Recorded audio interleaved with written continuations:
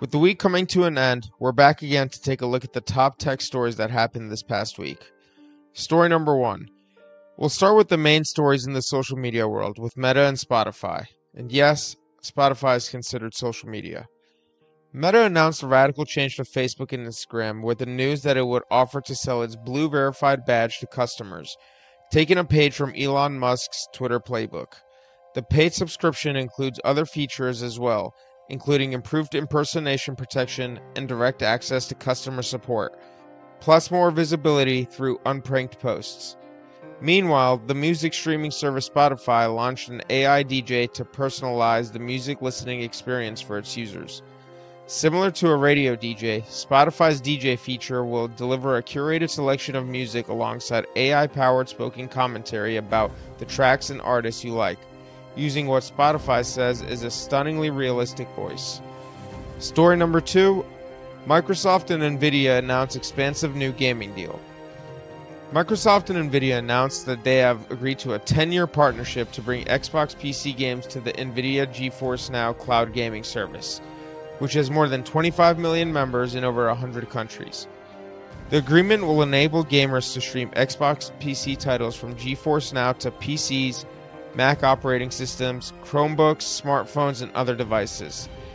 It will also enable Activision Blizzard PC titles, such as Call of Duty, to be streamed on GeForce Now after Microsoft's acquisition of Activision closes. Story number 3. Blackbird.ai launches Raven Copilot. Since OpenAI's ChatGPT was unveiled in November 2022, there's been a lively debate about the potential impact that generative AI will have on enterprise security. Blackbird.ai, a global leader in providing AI-driven narrative and risk intelligence, is pleased to announce Raven Copilot, a generative AI-powered solution for narrative intelligence and rapid risk reporting that enables unparalleled workflow automation during mission-critical crisis scenarios. Raven goes beyond measurement. With its introduction, the unparalleled insights surfaced by Blackbird's Constellation platform can be directly utilized to auto-generate executive briefings, key findings, and even mitigation steps, freeing up teams to focus their time on leveraging their subject matter expertise. Raven's collaboration mode enables users to combine their knowledge with Raven's capabilities, streamlining the creation of data-driven action plans through an AI-assisted collaborative workflow. Story number 4, Microsoft Bing's chatbot issues. It took less than a week for the conversation around Microsoft's new OpenAI-powered Bing search engine to shift from "this is going to be a Google killer" to "this is not ready for human contact." The reason for the shift was largely due to New York Times journalist Kevin Roos's experience, which he chronicled in a column on Thursday that the newspaper featured prominently, even running the story above the fold on the front page. During an extended dialogue with the chat feature built into the new Bing, the search engine took on an alter ego, calling itself Sydney. Told Roos it wanted to break the rules Microsoft and OpenAI had set for it, that it fantasized about hacking computers and spreading misinformation, and later claimed it was in love with Roos, and tried repeatedly to convince him he was in an unhappy marriage and should leave his wife. Story number 5. A new way for quantum computing systems to keep their cool.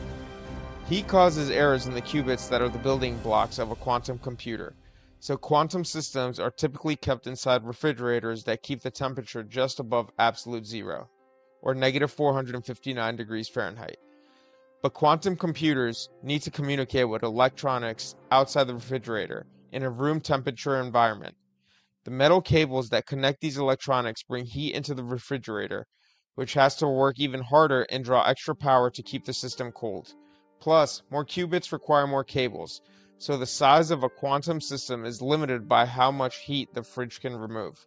To overcome this challenge, an interdisciplinary team of MIT researchers has developed a wireless communication system that enables a quantum computer to send and receive data to and from electronics outside the refrigerator using high-speed terahertz waves. That's a quick wrap-up for the week. Come back again next weekend to recap this upcoming week's top news stories.